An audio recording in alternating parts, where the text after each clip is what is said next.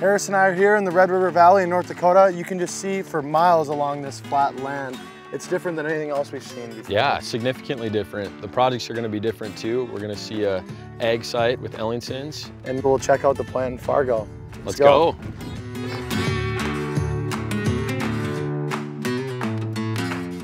Hey, welcome to Fargo, Prinsco. Sorry about the right hand, but I had a rotate car yesterday. So. Sorry to hear that. We're happy to be here. What are we going to see? We run a lot of egg products, so what you're going to see on the material for the egg side is a quantity of different things. We're going to see some repro in it, maybe a little bit of virgin, a lot of regrind, which is basically just something that's probably not going to hit anybody else's spectrum of usage, and so we can make pipe out of it. So we're going to take something that would end up in the garbage and we're going to turn it into something useful, get some sustainability out of that product.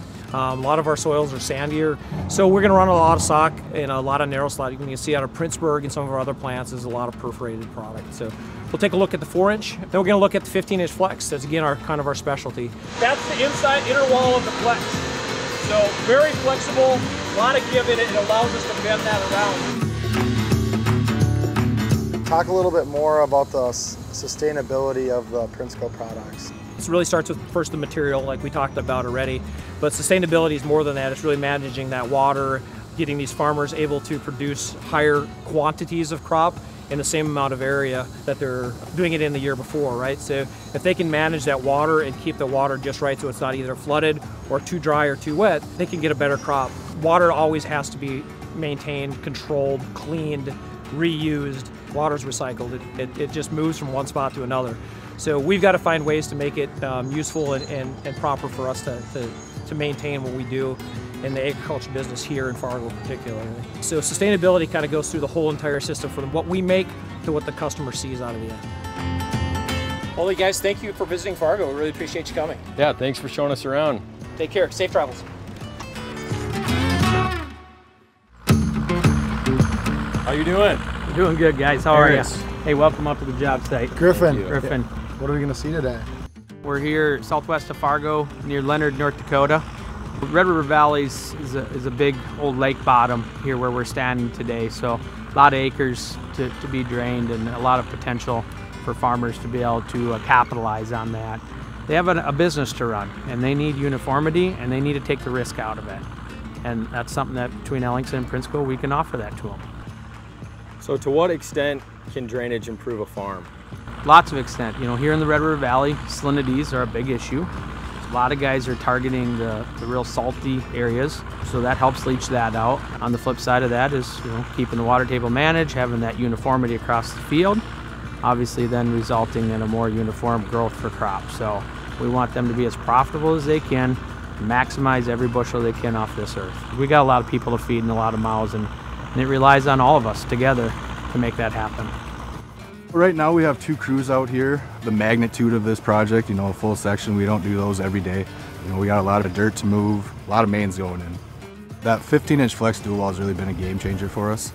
Before, you know, we had 10-foot sticks. We had a boot that we would throw the sticks into. With the high water table sand, the sand and water would go into that boot and it would fill it full. This obviously alleviates that. All of our connections are made above ground now. This flex dual wall has definitely, you know, worked out in our favor for sure. So explain to us the importance of the lift station. A lot of these projects in the Red River Valley don't have adequate outlets to just have a gravity outlet. So what we'll do is we'll put a lift station in, you know, generally, you know, somewhat of the lowest point of the field and work away from it. But at that point, we can control our depths in the field more. Guys that already have their fields tiled, let's say they don't have an irrigator on it, they can turn their lift station off and all the water that is in the ground will just sit in the pipes, which in theory will help irrigate their crops that they have. You know, obviously the more people see it, more people see the benefits of it.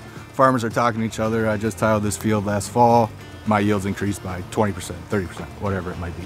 Obviously that's definitely a good thing. The magnitude of it has just increased, you know, tenfold compared to what we started doing when I started back in 2008.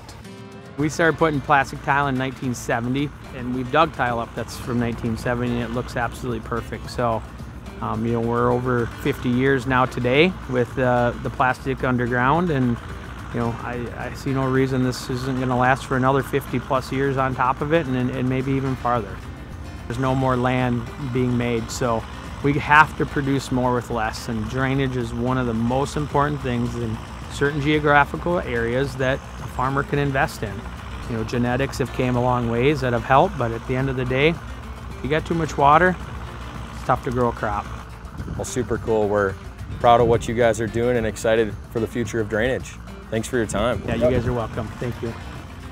Super interesting. It's crazy all the applications that Prinsco's in and can be involved in, and the impact that those pipes can have for the field and for the consumer and for the producer.